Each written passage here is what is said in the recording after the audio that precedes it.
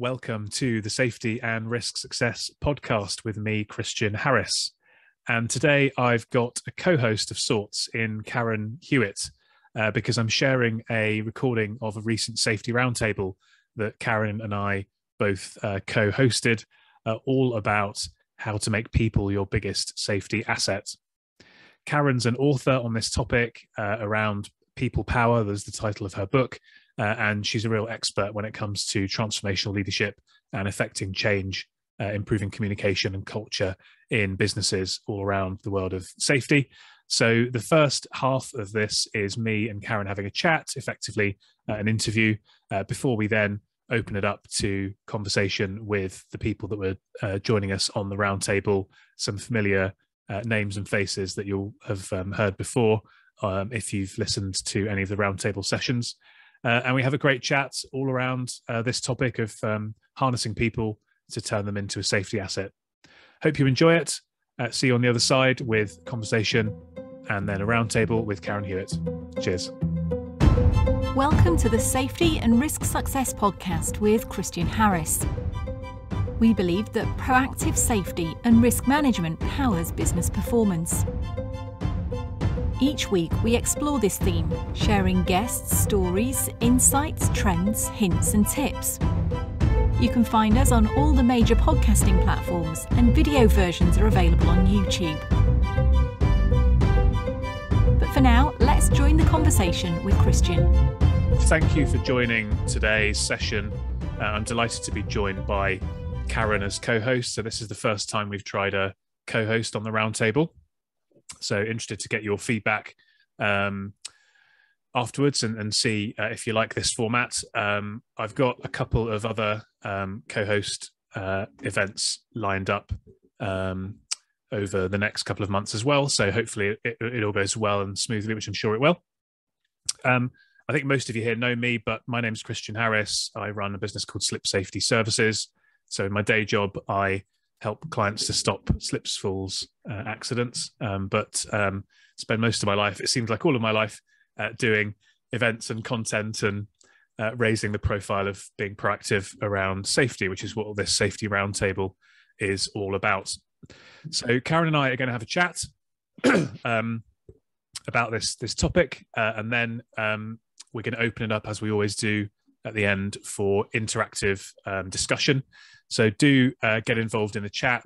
Do put any questions in the chat that you'd like me to cover, and I'll ask Karen any questions at the end if you're not wanting to unmute. And yeah, we'll get started. So Karen, thank you for joining firstly. I thought we'd start with asking you something not directly about safety or about the topic today. What did you learn when you were working as an interpreter at the UN? What a great question. Thanks for having me on, Christian. I'm very excited to be a co-host. I'm just feeling the power already of co-hosting. When I worked at the UN, so I trained, I had a bit of a midlife crisis, as some of us do, and I trained to be a simultaneous interpreter at the age of 40. And it was just an amazing experience. It was a career that I didn't stick with, which was quite a big decision for me, because it was really hard to train as an interpreter, because you're essentially training for a year to look at, to learn how to process information in a different language. So you've got information coming in one ear, in your headphones in one language, and it's coming out beautifully in another language. So I didn't stick at it because it was quite a stressful career, but I guess I learned to communicate differently, because when you're an interpreter, I remember what my teacher said to me was, communicate. You need to communicate, imagining you've got the person in mind that's listening to you, and be absolutely determined that they're going to understand you. So I think what we tend to do, because it's easier, is we communicate to say what we want to say in the way we want to say it, you know, in all the interesting styles we have, and forgetting that it's only really as useful as it is to the person listening to it. So, you know, if we're using anecdotes that only people in one country or language would understand, then it's not so much use to people. So it's more about how you package that up when you're communicating. So that was probably one of the most amazing things, transferable skills that I learned to take with me into what I do today. Yeah, it's impressive. And having done French for my degree and done a little bit of, not at that level, but a little bit of translating and interpreting. I remember I did in my gap year, I went to France and did some interpretation at a education conference. And it's very, very stressful and difficult. And yeah, it's all about getting that sort of context across, isn't it? In such a way that things like idioms and jargon, so something I think that we're guilty of in the safety world is using jargon and words that perhaps we understand, but doesn't necessarily mean our audience will understand them. And then the message gets lost. So it's really important to avoid that. Yeah, we'll put a ban on idioms and acronyms already. I like acronyms though, as long as you explain what they mean. I live my life. I live my life trying to create acronyms to make things kind of easy to remember. That's one benefit of an acronym, I suppose, is you can make something complex easy to remember. So following on from then, do you want to just give us a quick idea of how you've ended up where you are, and perhaps just a couple of the key highlights of kind of what you do now? Yeah, so while I was in my part-time interpreting career, I got offered an amazing opportunity to go into a large international company where they just wanted somebody, funnily enough, who spoke a few languages, was prepared to travel, could stand on 2 feet and deliver training. So I did that, and it turned out to be health and safety leadership training. So my learning curve, as you can imagine, was exponential. And still today, a lot of what I know about health and safety, I've learned on the go like that, just really listening to people on the ground. Because actually, when you don't know a lot, you're forced to ask questions and you're forced to listen. And when you listen, it's actually the people you've got in your training sessions that really know their stuff.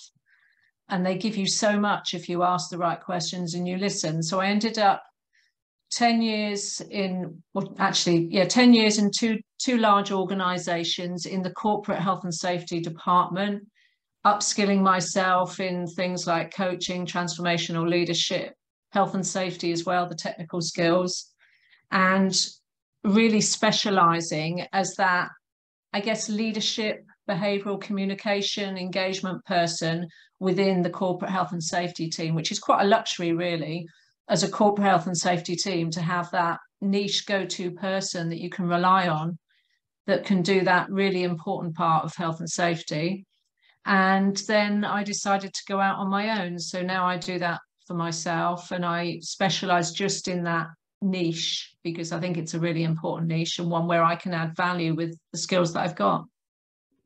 Yeah, definitely. And it's funny, isn't it, how you often find people fall into this world. I certainly didn't grow up with a burning desire to be looking at why people slip and trip and things like that. But actually, when you get to know about this subject, it is really fascinating, and it affects all aspects of our lives. And it's a really valuable and interesting area to work in, isn't it? So that's great. And tell us a little bit about the book, Karen, as well. The book, yeah, I wrote a book called People Power. I think that's, when you say the book, I think that's the one you mean. And yes, sneakily behind me. Yeah, People Power. I wrote and published it in August 2021. So I had to think then, because I was tracing it back, because I just had my daughter. So she was 3 months old. We were stuck in the COVID lockdown, at least we were in the UK. And I thought I've got a bit of time on my hands. Turns out I didn't have that much time on my hands, but, foolishly, I had no idea what motherhood was going to entail. I thought, I've got time to write a book here. And I actually thought, if I don't write it now, then it's not going to really have the same impact, because I need to write it when COVID's on, because I saw COVID as this massive opportunity to bring back the focus onto health and safety, because I think health and safety gets a bad rap. It's undervalued because we tend to just focus on when things go wrong, and people just trust that it's never going to happen to them. But actually, we all really, really need health and safety. So I thought, let's use this opportunity. So I wrote a book called People Power, which provides the process to cross-company engagement. So if you want to get everyone in an organization really fired up about health and safety, doing the same things, saying the same things, if you want to get a really clear, aligned strategy, then I've got a 3-step process in the book. So I took all my learnings really from what I did in the large organizations, what I'd learned along the way, and I put it into a blueprint in the book because I wanted to share it with other people so that we could save more lives.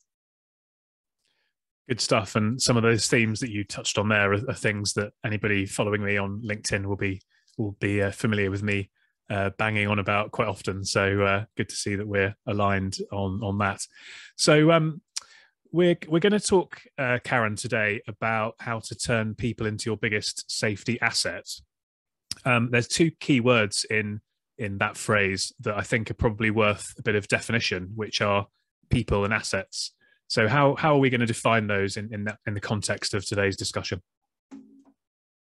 Yeah, I think it's really important to define them, because probably a lot of people are on this call because the idea of turning people into your biggest safety asset is quite aspirational. Like, wow, if only we could do that.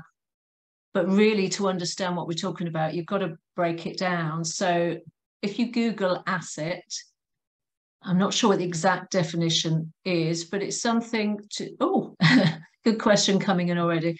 It's something to do with releasing future values. So it's an accountancy term. I'm not an expert accountant. I did study a little bit. And I know on a balance sheet, you've got your sort of tangible and intangible assets. So you've got the intangible ones, which are goodwill, but you know that in the future, it's going to create you some future value. We think of economic value, and I guess, so if a person in an organization is an asset, they're creating some value for health and safety.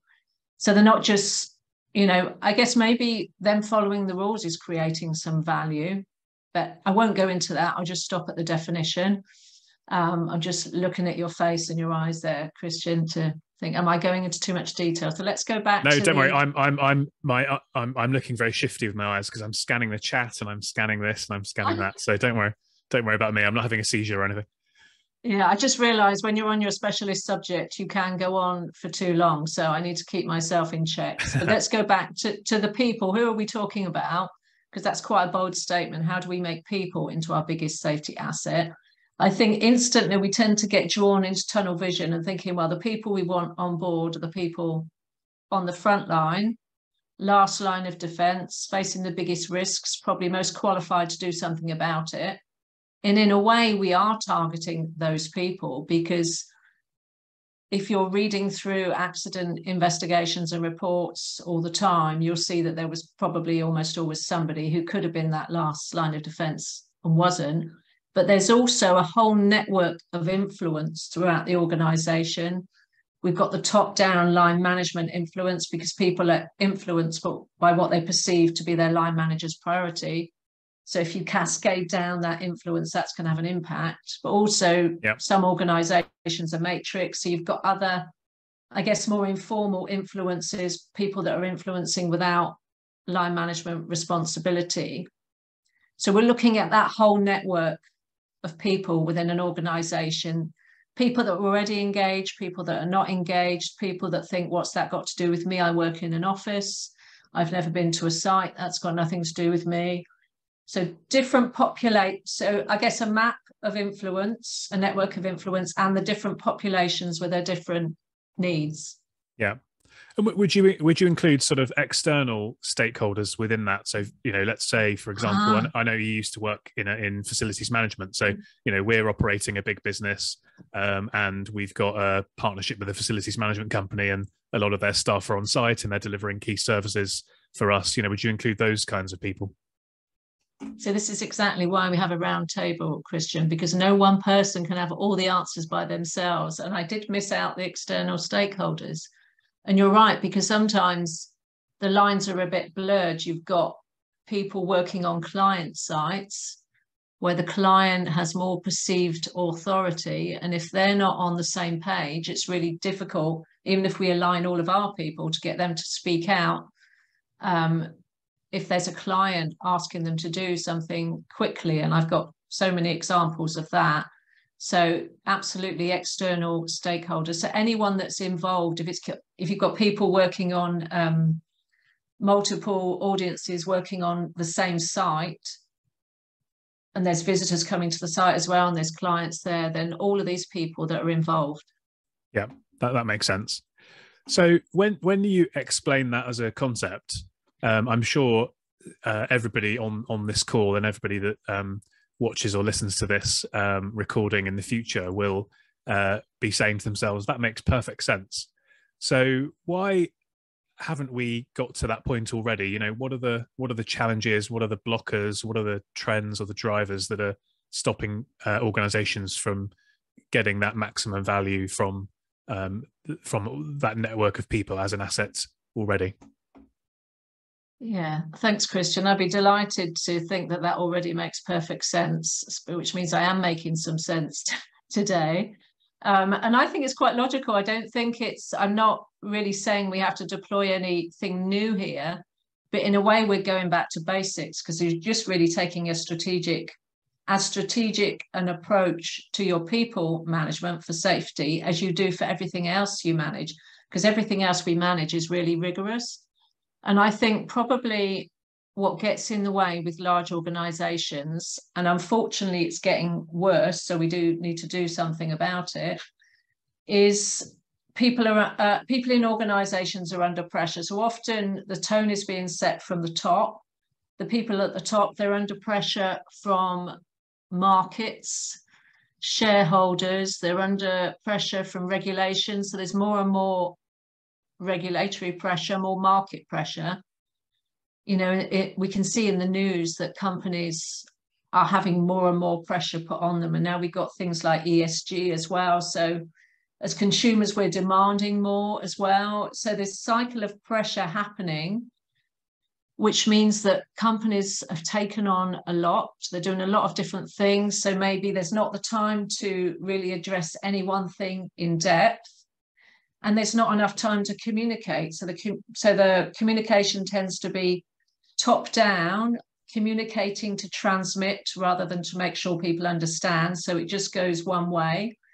We've also got, with the change in technology, you've got all the different communication channels. So if you think about it right now, we're sat on this call. If you haven't put your devices on airplane mode, you probably get things coming in from other channels. So it's coming in all the time. You're trying to manage that. So as a human being, we're trying to digest information that's coming at us from all angles. It's coming at us top down without people putting an effort into whether we'd understand it or not. So it's really, it's quite difficult to be engaged, I would say, within an organization, not because we don't want to, but because of these pressures. And also we're guilty of doing the same things. You know, we're guilty of sending quick emails rather than sitting down and having a quality conversation with someone to make sure they understand. So the only way around that really is to create more time for proper communication by maybe doing a bit less, you know, being a bit more focused. What are the things as an organization we really want to do? Let's get rid of some things off our plate so we can do some subjects in more depth and communicate more clearly and more simply. Yeah, again, something that, well, we spoke about recently, you and I as well, but definitely resonates with me, because my sort of fear and my experience is that when it comes to the expectations and the workloads being placed on safety professionals, there's just more and more and more being added to the plate, and their roles and responsibilities are getting wider and wider and wider and wider and stretched. And if you stretch something out wider and wider, you lose the depth. And so I can see, you know, that is a big challenge just in the safety world, never mind all these other aspects of business.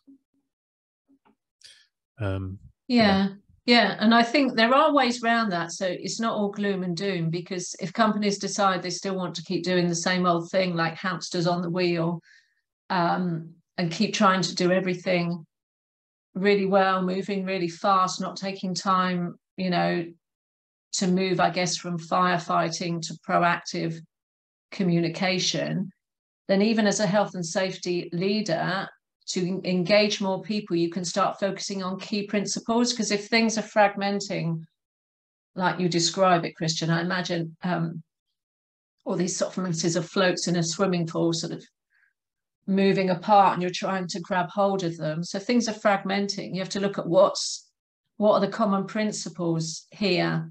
So that's what I work on the basis of common principles across safety, health, well-being, ESG, common principles, common behaviours, really simple message that everyone can see their role in it. Because that's another thing that people complain about in organisations. They can't see their role in the big picture.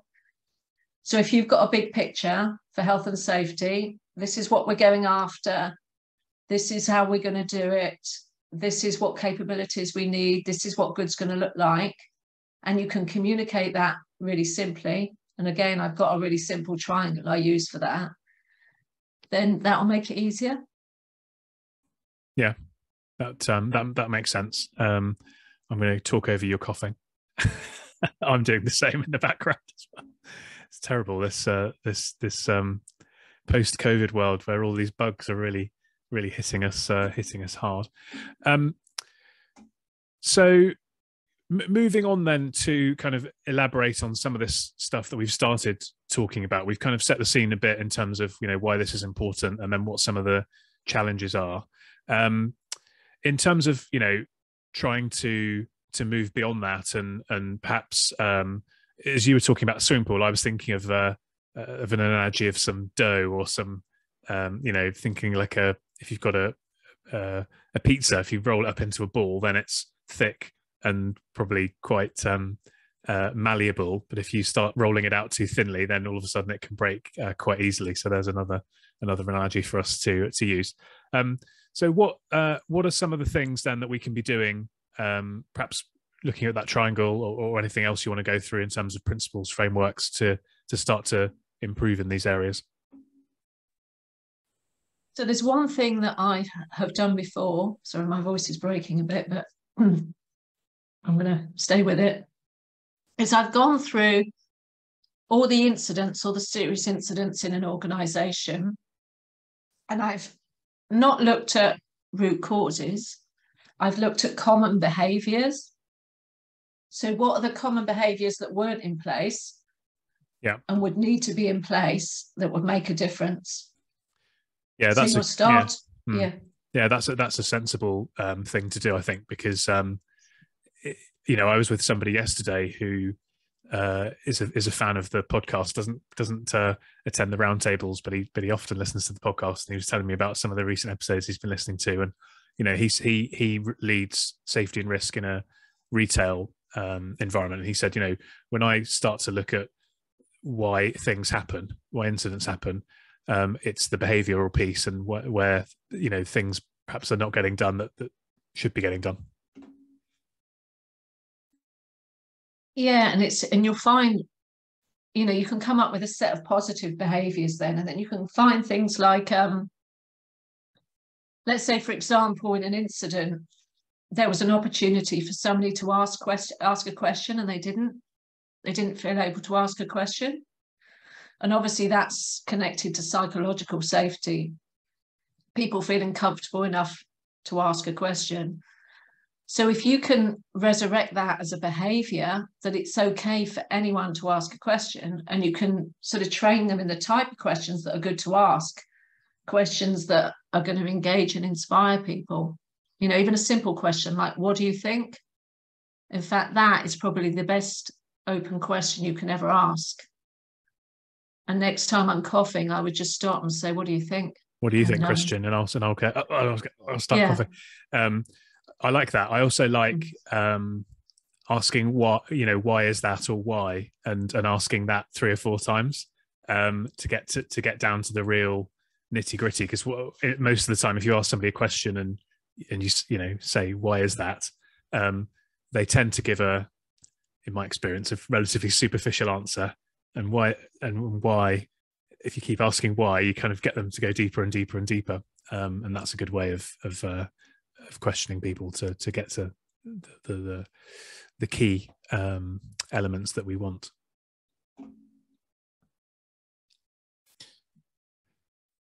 Karen, I've got some good news. You've sold a copy of your book.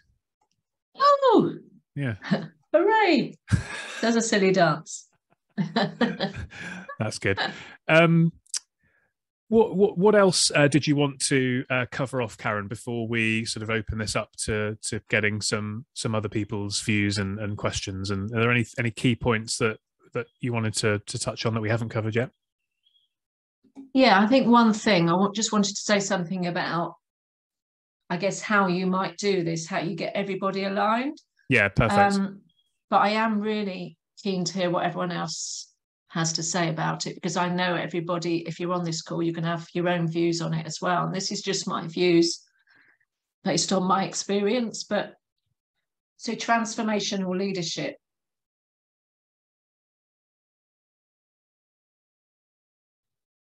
There's a style of leadership that creates change. And it works really well because it starts at the top and cascades down, which is where most organizations, it's how most organizations operate. Yeah, that's definitely true, because the lead is always going to be taken from the board and the management team, isn't it? And all you need really to start that off is a big vision. So if you think about it, JFK, I want to put a man on the moon. Really exciting, big vision. Now, we're probably not going to put a man on the moon, but we might have a vision of being the safest company in our industry, which is something that a lot of people would want to get behind. And that's the good thing about safety. I mean, I'm sure you've read the case study of Alcoa, which was, I think there was a good summary of it in the book called The Power of Habit, where the CEO came in and basically said, Paul O'Neill, and basically said, I want us to be the safest company in America. And he used that as a way of galvanizing everybody, because safety is a message that we can all buy into and get behind, because we know that it's important for people not to get hurt and so on, and that really worked very well. So I can see that working. And then so once you've got that vision, it's just a case of how do you get everyone bought into that. And you do that with that segmented approach. You get people in different populations and different groups, present the vision, ask them what they think, how they see themselves involved in that. So really, it's a bit of a coaching style. So transformational leadership is often called coaching in action. So you set the big vision and then you coach others to get involved according to their strengths and challenging their thinking. So they feel good because they're using their strengths, and they feel good and motivated, and they feel like they're growing as a person because you're giving them new skills and you're challenging their thinking. Yeah. And in terms of like that vision piece, then for those of us on the call today, it might be worth asking what people's thoughts are about what sort of vision they would put forward. But I'd be interested to raise this one question, which is, there's a lot of discussion around target zero, for example.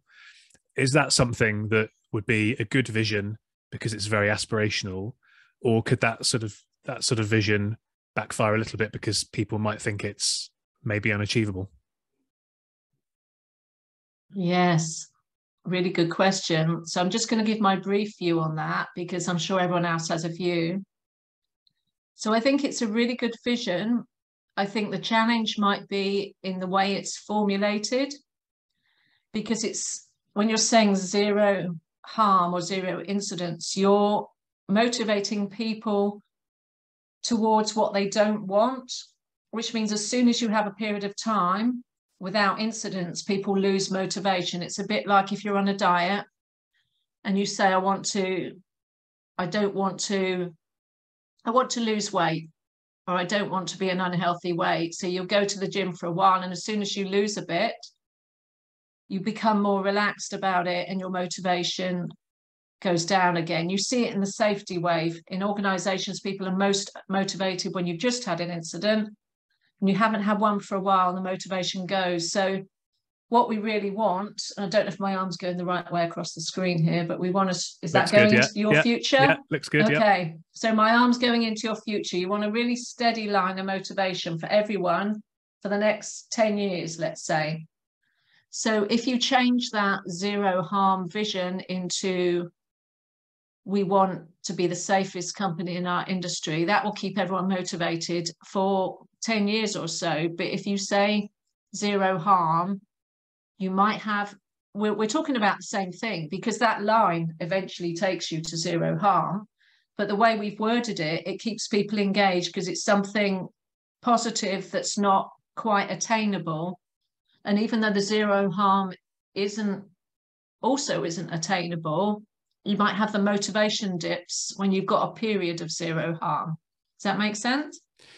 Yeah, it does. And it's interesting to, it's a topic that we've discussed before on these sessions as well, a little bit around the sort of negativity of safety, as in, if you look at SHP and their most read articles, it's all about prosecutions and court cases and things like that, rather than that sort of positive spin of, yeah, we've become the safest in our industry, or whatever it might be. So there's this kind of challenge around getting people's attention, and as you said, keeping it, because it's quite easy to get the attention with the negative stuff, and something bad happens and look at this fine or whatever, but that doesn't necessarily sustain the attention going forward. And I think a challenge that I would throw out to everybody is, what can we do to be a bit more positive about this, rather than sort of harping on some of the negative stuff.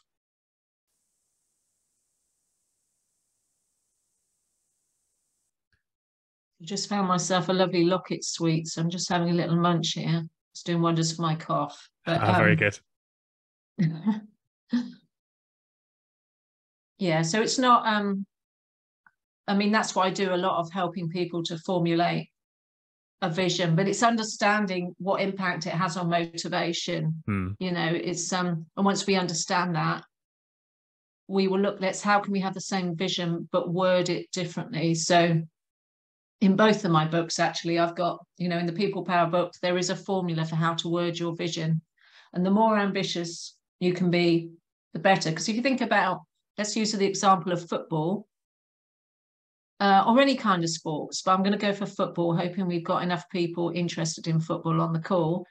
Let's say, because England, for example, have this constant aspiration to win the World Cup.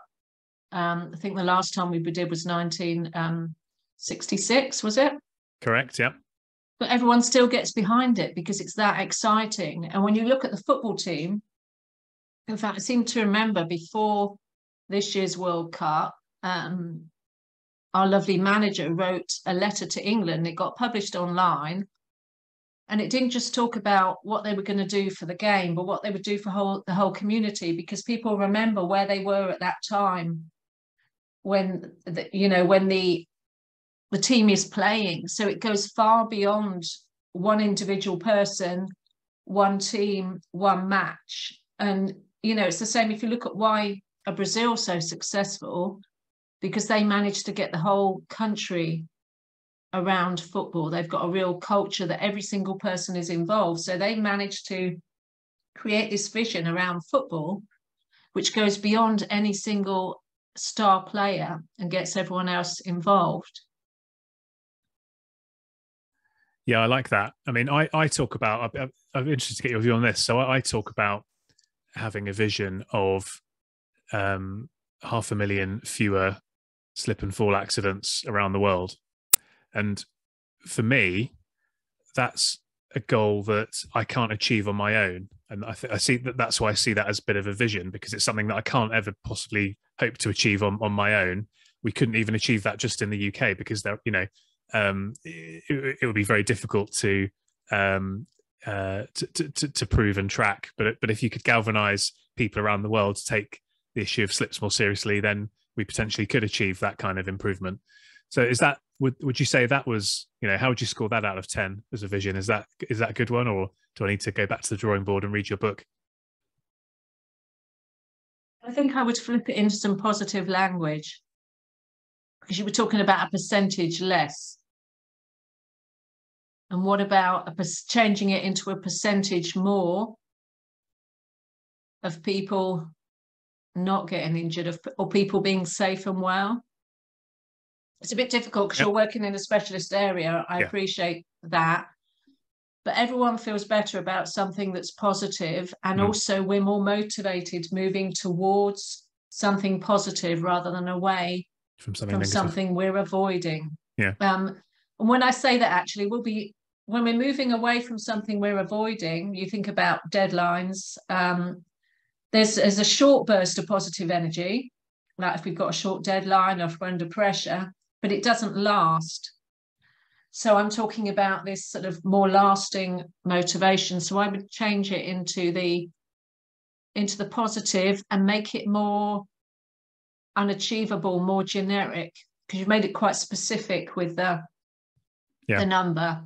Because the more generic you make something, the more people can get behind it and make their own interpretations of it. You think about the title of this webinar, how to make people your biggest safety asset. So you're thinking, well, what people, what asset? But you can draw your own interpretation. So it draws people in and they create their own story. And then you can get people aligned around a more generic message, and everyone brings their own story and contribution to it. Yeah, definitely. Yeah. Adam's just said, remember that a vision is different to a target. Yeah, I think that's quite right. And I suppose, again, perhaps I do need to go back to drawing board, but I can't target 500,000 full reductions, because that's just far beyond what I can achieve myself. So therefore, that I was thinking of it as being something bigger that I need to galvanize people to work with me on, and we can all strive towards. But anyway, there we go. I'll go back to drawing board on that one, and we'll see if we can improve it in the future. Actually, maybe not the drawing board. Maybe you could have a vision and a target, because I think that's a really good target. That could be your 3-year target or something. Yeah. And you have a vision that's more bigger picture. So you've got your target there, and then what's something more generic that would take you into 10 years into the future? Yeah. Or there more. We go. Perfect. So I've cleverly, people may have thought that I was doing that to try and get some free consulting from you in a selfish way, but that wasn't the case at all, because I'm such a pro at hosting interviews like this. I actually crafted that as a segue into the plugs, because I want to give you the opportunity, Karen, to talk about what you can do and how you can help people. And I've given you the opportunity to give a little snippet of insight to me to show the value that you can bring. So give us us all in there. Give us some plugs of some of the stuff that you're doing and people can get involved in, and then we'll start to open it up some questions. Okay, so I'm working with people at 2 levels, which I find is most useful because I can't be everywhere. Sometimes people will get me into the senior leadership team, just a sort of a one-off hit, I would call it, to, I guess, get them thinking differently, because sometimes as health and safety professionals, we're pulled in all different directions and we struggle to influence. And sometimes it's easier as an outsider to come in and influence and just get people, I guess, really thinking about what they need to be talking about and why. Because if we're not making a big fuss at the top of the organisation, we can't expect people to make a big fuss at the bottom. And also I'm hopefully inspiring health and safety leaders through my Build, Buzz, Bake approach. So I'm running a face-to-face boot camp in April, where I sit down with people for 12 people for 2 days. We go through the whole methodology, the skills behind it. So you leave not only with a plan, but with better influencing skills. And I'm thinking about putting that online as well. So that's the 2 main things I'm doing at the moment. And I've got a thumbs up. Isn't that lovely? Thanks, Rosemary. Sounds good. Thank you, Karen, for sharing some of your opinions and insights there. I'd love to. There's been a lot going on in the chat, but I'd love to open this up to anybody that wants to kind of get involved. So as always, if you go to reactions, raise your hand, then raise your hand, and I'll invite you to say hello. Lionel, how are you doing? I'm not too bad, Christian. First time work today, so brilliant. Good stuff, yeah. Brilliant conversation, and nice to meet everybody on the call, including Karen. It's some insight as well in terms of book, which I'll be looking to also get and add to my collection of many other books that I'm interested in, because obviously we need to keep on learning. So we spoke about the zero harm platitude. If there's one thing that I despise and I've despised in my sort of career is that zero harm platitude, because I believe usually when you measure something and you put a figure to it, it can get managed and manipulated so that people achieve those targets. So for me, I don't subscribe to the zero harm. I've never done, because I think when you have a situation whereby people are incentivized to achieve some of these goals or these zero harm, either they won't report or they will manipulate the figures so that it suits whatever sort of goal that you've set for them. In terms of visions, I think when I was thinking about the vision there quickly, I wrote down let's have safe production as a vision. And I think for me it's an easier sort of approach. I don't know if Karen will agree or not. Maybe I'll get a feedback then.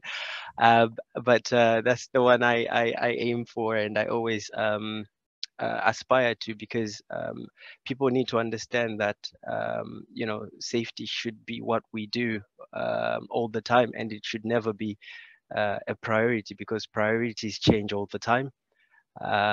So safety should never be a priority, but it should be what we do and how we do things all the time.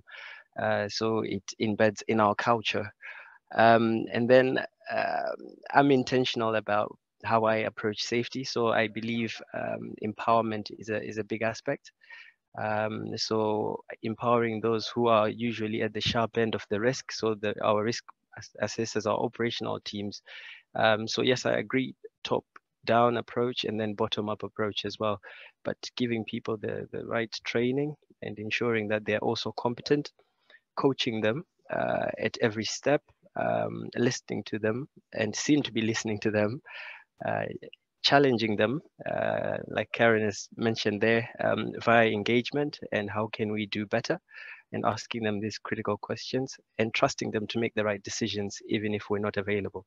So I think these things are things we can do to empower people to ensure that they make the decisions whether we are there or not. And I don't believe in looking over people's shoulders when they're completing tasks, because if we're doing that, then we're clearly employing the wrong people. So yes, people are our biggest asset, because there is equipment. We can get equipment on the market, suppliers are going to have there, but if you don't have the right leaders, supervisors, safety coaches in place, then you are not going to be a safer place, because I think I'll leave it there, because I think I can go on and on. But yeah, I'll stop there. I'll stop myself. Thanks, Lionel. Karen, if you want to jump in on anything, just feel free to. But if not, then what I might do is invite Yusuf up to give his view.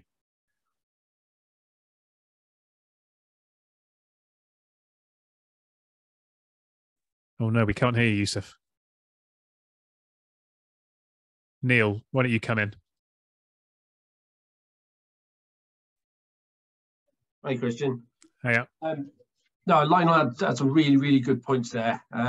People are our biggest asset. If we can motivate them and incentivize them and encourage them to be the face of safety around the company, that's much better than having one person as the point of contact.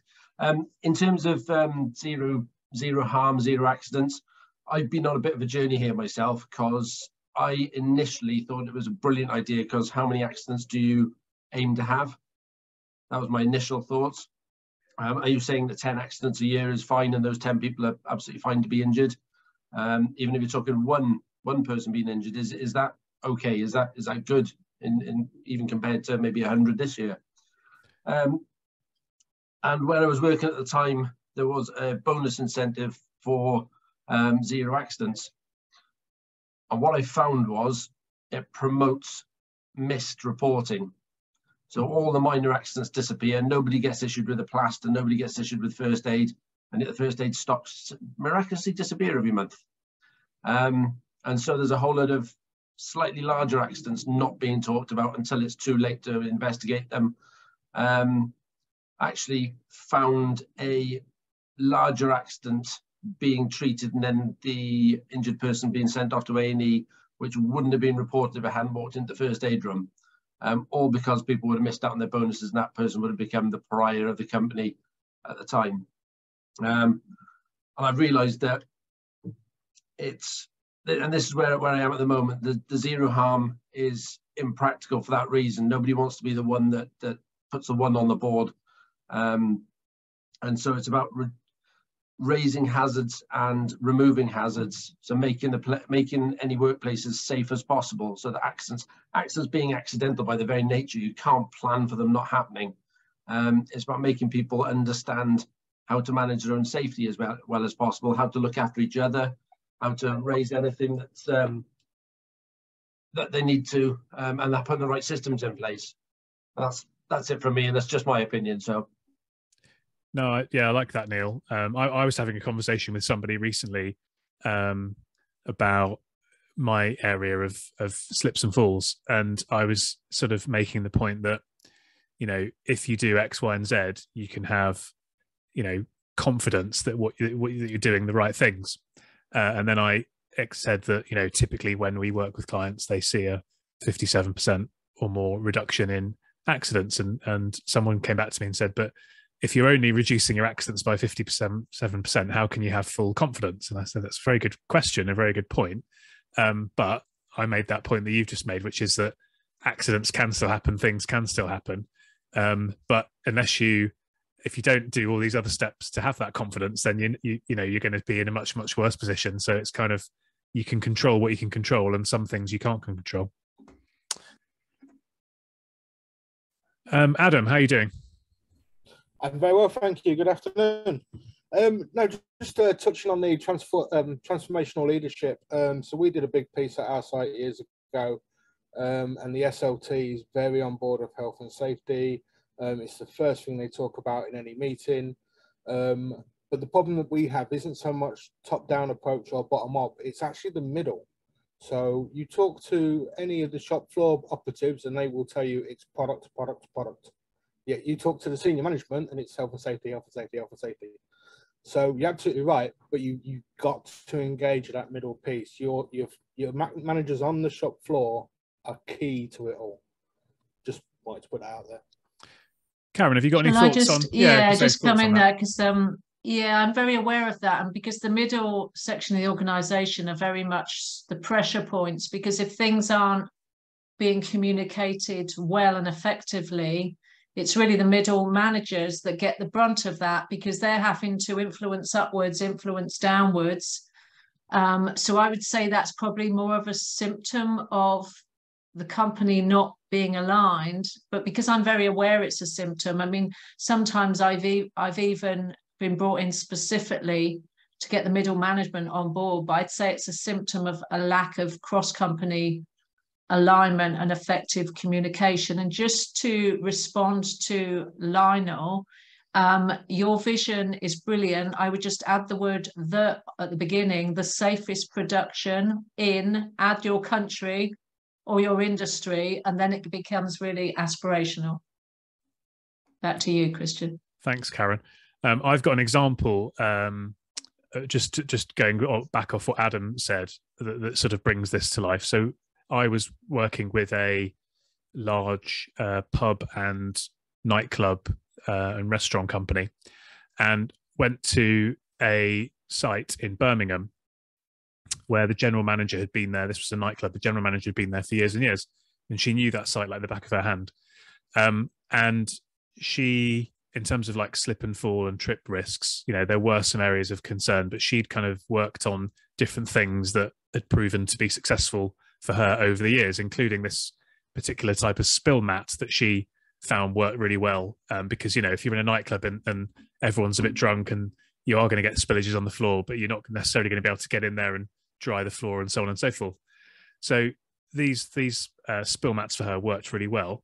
But yet she'd been blocked from buying them from the regional manager or the area manager above her because of its sort of P&L issues. Whereas if you spoke to the board, they would be saying all of the stuff that all boards say, which is safety's our number one priority and all of this stuff. So that's just, a real life example of where the sort of vertical silo effect has come into play.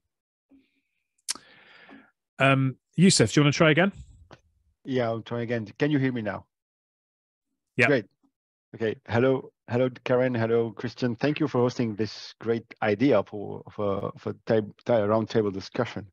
In fact, you launched a frenzy when you talked about zero accidents. I know. I shouldn't have said that, should I? Really, I took us off of course a little bit. So yeah, when I saw that, I said, "Oh, okay."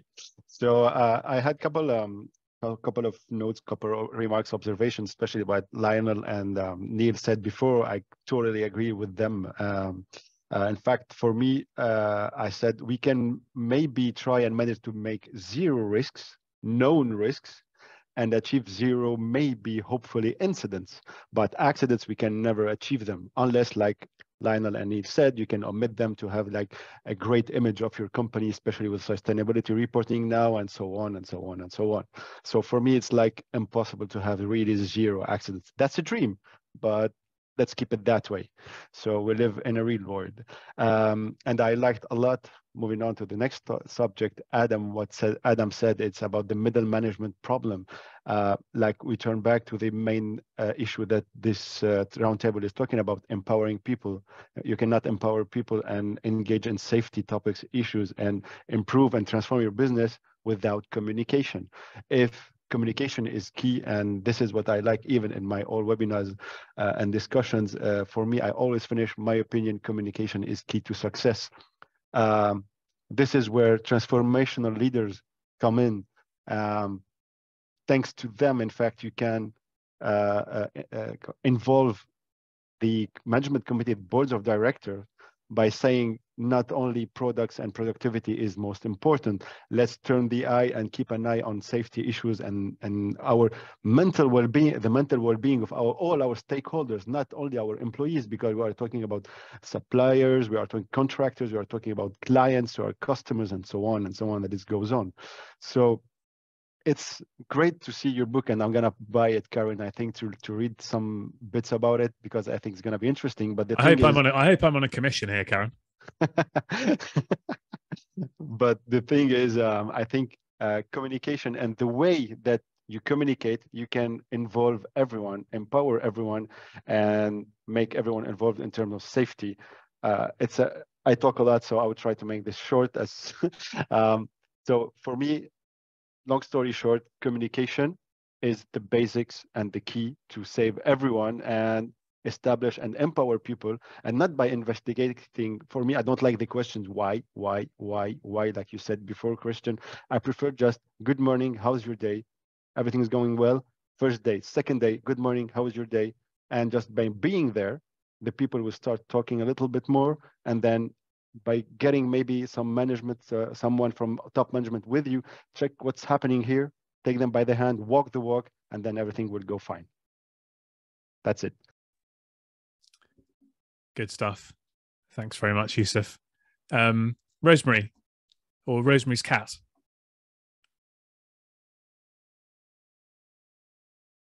Meow. I think the cat's eaten. Is the cat eaten you, Rosemary? It's taken over the screen. And you are, I don't know, perhaps Rosemary's disappeared for a minute. Lionel, do you want to come back in? Yes, Christian. Yeah, I just wanted to say, like, I think a lot of people have raised an important issue, and I think it's been an issue for me as well, to tie in, what the directors need from a safety perspective, and then what the middle management also want, because they're probably most focusing on production and getting the products out there. So I think all of us in this call can be that sort of safety asset that links the two up nicely, by ensuring that the line of communication is is clear between, you know, what the directors need and the directors are asking for, and also with the line management, because I think we tend to get a lot of pushback when we are coming with this message to say, oh, this is what we need to do, and there's always a bit of pushback from middle management. But I think we are that key connection that needs to ensure that you're linking from operators all the way middle management to the board of directors. So we need to facilitate that and be you know, as robust as we can to ensure that the message connects throughout the business. And I think that's one of the things that we need to do as safety professionals. And then the other thing was in terms of the behavior.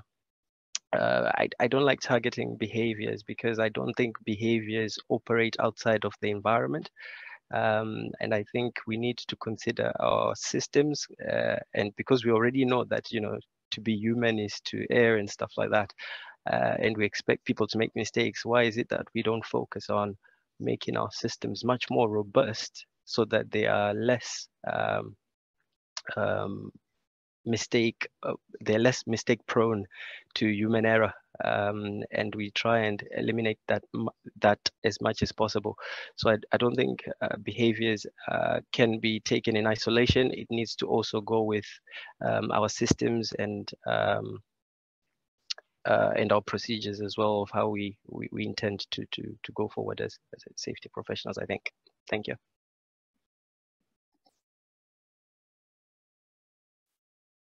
I just add something there quickly. Yeah, just I couldn't agree more with Lionel. I think the more you work up the hierarchy of controls, the more you're going to reduce your reliance on human behavior anyway. And also, but you've got almost like your behaviors, they're more leadership behaviors that I would call habits, reflexes, that get people asking questions, challenging. So it's all around communication, really, getting people doing and saying the right things for health and safety, which create a culture. So just wanted to sort of temper what I'm talking about in behaviours and say, yes, I couldn't agree more. Let's try and design the need for those behaviours out of the system. It's not so much the safe behaviours, sort of the rule type behaviours I'm referring to. It's more, you know, the asking questions, the challenging, the intervening, the talking about safety first, that kind of thing. Yeah. No, I love that. Rosemary, did you want to say hello? Oh, we can't hear you. Perhaps your mic's not working very well. No. Oh dear, that's a shame. I was expecting a perfect intervention from you there, but all right. Well, look, guys. We're coming up for an hour, so that's kind of the length of time that we allocate for this meeting. So I know a couple of people have had to shoot off. Karen, I wondered if you might just want to do a quick sort of summary, any final thoughts, and then we can sign off. Yeah, just a final thought is that if you can get your vision right, it allows you to make that start of your cross-company elevator pitch. So you know, we were talking about how can we as health and safety professionals really facilitate that lack of misunderstanding or that lack of understanding that's going on. So if we've got that vision, then we can start looking at, okay, what's the vision? What do we need people to identify as, to be a part of that? What values do we need? What do we need to believe? What behaviors are behind that? And what would the environment look like? So we can have just a really simple, even graphical elevator pitch. And it all starts with that vision. And the vision is really important because you're not just looking to inspire safety people, you're looking to reach those people that think that safety is absolutely nothing to do with them. So we're reaching the layman, really, your everyday person with that vision. What would make them want to get involved? Yeah, I love that. That's great. That's great. Well, look, thank you very much, Karen. I really enjoyed having you on today, and feel free to join any further versions of this as a panelist as you wish. And thanks everyone else for joining us as well. See you again in a couple of weeks, and in 2 weeks' time, actually, I'm going to go back a bit niche again. I'm going to do something about slips, trips and falls prevention. So if that's a risk that you're facing in your business, then come and join us in a couple of weeks for that. Thanks a lot, everybody. Thanks for joining us on the Safety and Risk Success podcast. If you've enjoyed this episode, please hit follow and do share on social media. Does anyone you know spring to mind as a great guest, even yourself? If so, please contact us on podcast@slipsafety.co.uk. See you next week for another episode.